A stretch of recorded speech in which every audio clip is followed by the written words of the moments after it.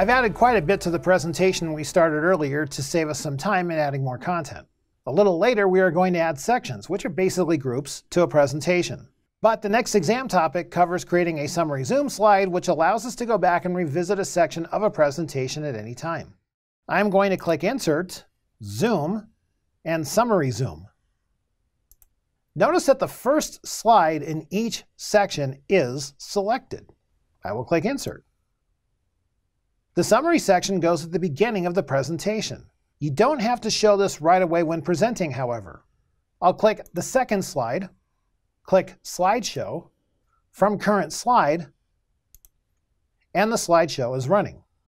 Let's say, after a while, someone wants to review an entire section. I'll click Show All Slides, click the Summary Zoom,